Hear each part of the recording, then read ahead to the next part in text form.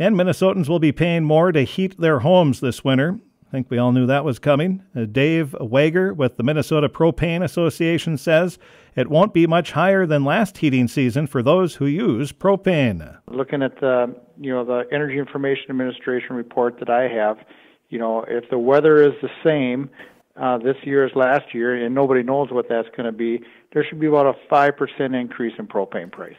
Federal officials are predicting a 28% increase for natural gas and 10% hike for electricity. Wager says many propane customers are able to lock in prices with their supplier to avoid spikes during the winter.